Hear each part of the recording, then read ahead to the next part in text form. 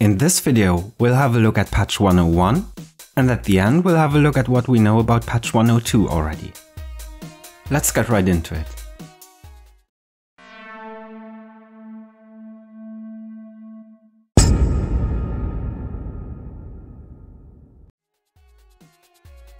There are new versions of Akerloth Quarantine, Red Refuge, Valak's Sanctuary, Drakon Arena, and the Training Ground.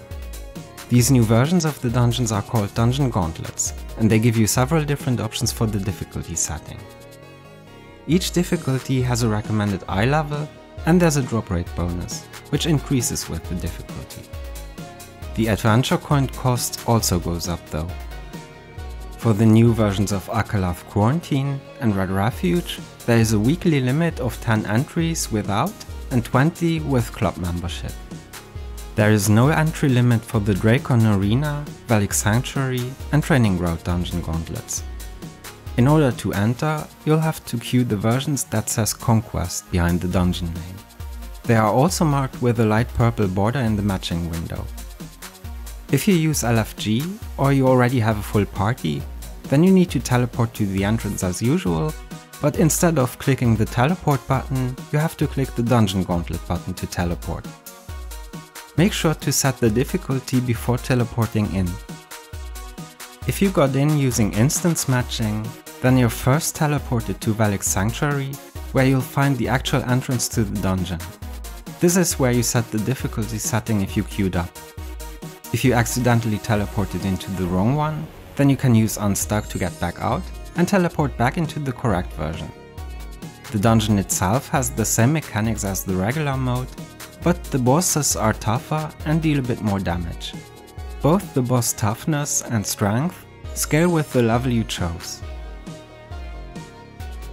Patch 101 added some new cards, new collection effects, more slots for card presets, and even a new card grade.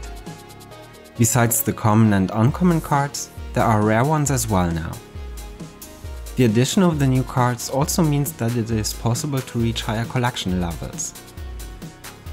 The rewards for reaching a certain amount of card collection points have been changed, and some new rewards were added for reaching a certain point level between 10,500 and 23,500. The devs also added the possibility to fuse card fragments together.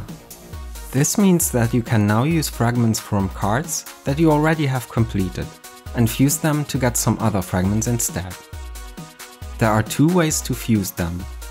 You can either fuse 4 fragments of different cards, but with the same rarity grade, or you can fuse 20 fragments of the same card. Rare cards cannot be fused, and event card fragments cannot be obtained in this way. When fusing 4 different ones together, you will get 1 or more fragments of at least the same grade as the ones you've used for the fusion. If this fusion fails, then you will only get some mileage points instead of fragments. 1000 of these points can be traded for 20 tokens, which can then be used to buy specific cards. There is a high chance of failure when attempting to fuse 20 fragments of the same type together. However, if the fusion is successful, then you will get between 10 and 20 fragments of a rarity grade higher than the ones you used. A few dungeon bosses had their classification changed so that they are affected by some of the new card collection effects. Resurrected Dakurion in Valak's Sanctuary and Antaroth in Antaroth's Abyss are now classified as gods. The bosses in Gossamer Vault, as well as the second and last boss in Thor Metal Refinery, are now magical creatures, and the bosses in the 3 versions of Forbidden Arena are now classified as ancestors. The Battleground leaderboard now only lets you keep your rank if you played at least 3 rounds within the past week. This is checked every Thursday. The patch notes mention some changes to the battleground called Underground Battle Pit. I've never seen a battleground with that name, so I assume they mean Gridiron. Anyway, it is now a 5v5 battleground, and each round only lasts 5 minutes. The rewards have been reduced by 30%, and they changed the positioning of some battleground elements. Corsair's Stronghold, now has some new skills for the team leaders, but the patch does not specify which ones that is. The snowball fight battleground called TERA is online, and there are some nice items you can get by farming the tokens. You can find the event merchant in Highwatch near the Vanguard Crystal Merchant and Quartermaster. 1 minute into the match, Santa Thieves will spawn in the middle of the map. Those can drop a bunch of different items. Valek's Sanctuary now has a low chance to drop Lakan's weapon skin for Lancers. Lakan's cape, which is not class locked, can drop as well. There are also some new tokens which you can use to get Lakan's costume, as well as some other items. Drakon Arena, both normal mode and hard mode, can now drop a rare or superior partner as bonus loot. Castle Scourge was removed, and loot drops for a bunch of dungeons, as well as open world, were changed. When entering Commander's Residence, the adventure coins are now collected right away, and the entry is counted without starting the fight as well. The boss will also only be summoned once all 20 players have entered. The contents of the Triumph Token Exchange Shop, Traveling Merchant, Balkarium Shop and the Reputation Shops have been updated. Harrowhold, Phase 3 and 4 got a bit easier, and there are some additional loot drops. There were also some improvements made to the server communication in dungeons, as well as the character selection animation.